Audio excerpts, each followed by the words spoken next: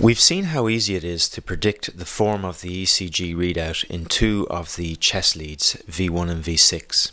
If you know the position of each of the 12 leads of the ECG relative to the heart, you can carry out a similar analysis in all 12 leads and build a predicted ECG. Learning the position of the leads of a standard ECG relative to the heart is not as difficult as it sounds, and as we'll see later, pays dividends in clinical practice.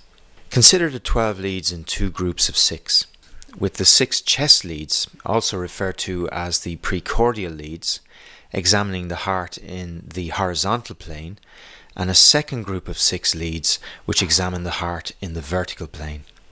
We will first deal with the horizontal group, the precordial or chest leads. These 6 leads, V1 to V6, are placed on the surface of the chest wall in an arc, from V1 in the fort right intercostal space to the right of the sternum, to lead V2 in the fort left intercostal space to the left of the sternum, and then at roughly equal intervals to lead V6 in the fifth left intercostal space in the mid-axillary line. These 6 chest leads examine the heart in the horizontal plane. In order to understand their view of cardiac electrical activity, we need to remind you of the position of the heart in the chest cavity. Let's examine a horizontal section of the chest taken at the level of the chest leads. As illustrated in this section through the thorax, the heart is positioned such that the right and left atria sit behind the ventricles at the back of the chest. Furthermore, the organ is rotated towards the left, so that the right ventricle lies anterior to the left, immediately behind the sternum. The 6 chest leads, V1 to V6, examine the heart in this horizontal plane. Therefore, V1 and V2 face the anterior surface of the right ventricle.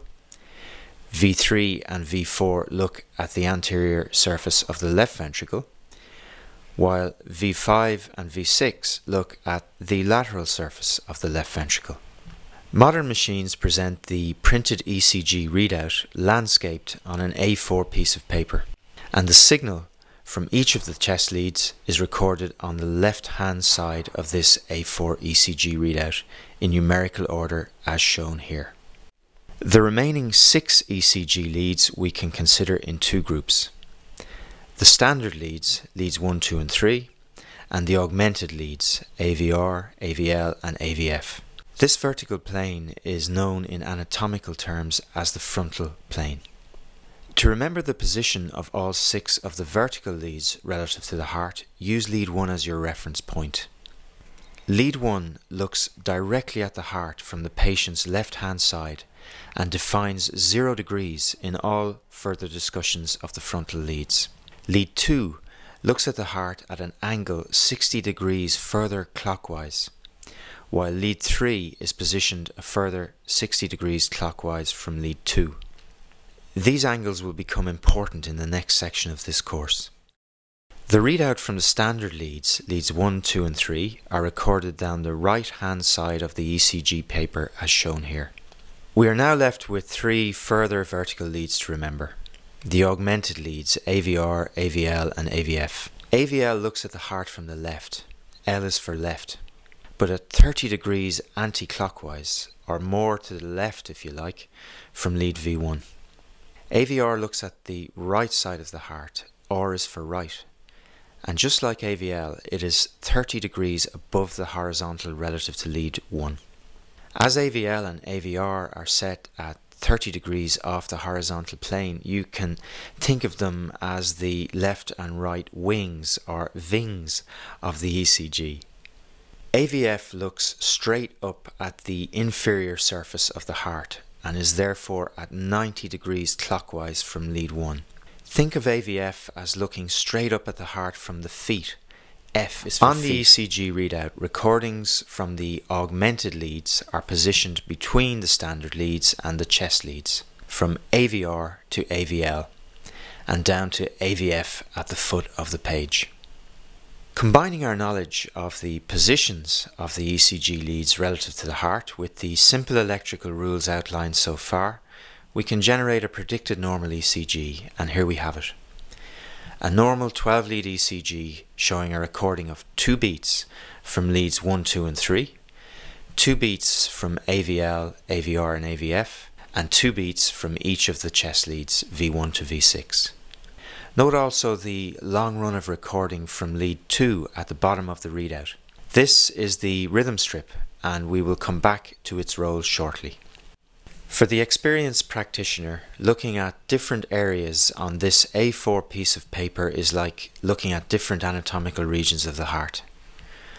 On this 3D model of the heart, note how 3 of the vertical leads, 2, 3 and AVF, form a group examining the inferior or diaphragmatic surface of the ventricles, a region supplied by the right coronary artery.